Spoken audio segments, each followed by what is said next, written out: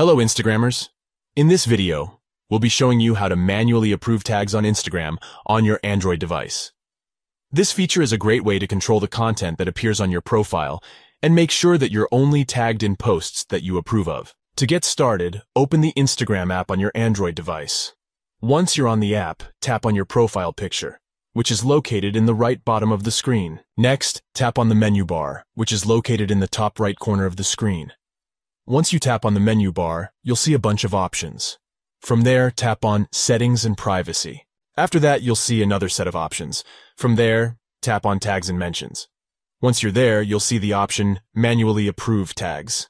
Now this is the crucial step. Tap on the option to enable it.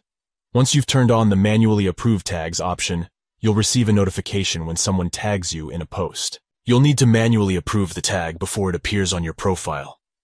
This is a great feature to use if you want to have more control over the content that appears on your profile. It's important to note that if you don't want to be tagged in a post, you can always remove the tag yourself or ask the person who tagged you to remove it. And that's it. By following these simple steps, you'll be able to manually approve tags on Instagram on your Android device. We hope you found this tutorial helpful. If you have any questions or if there's anything else you'd like us to cover, please let us know in the comments below.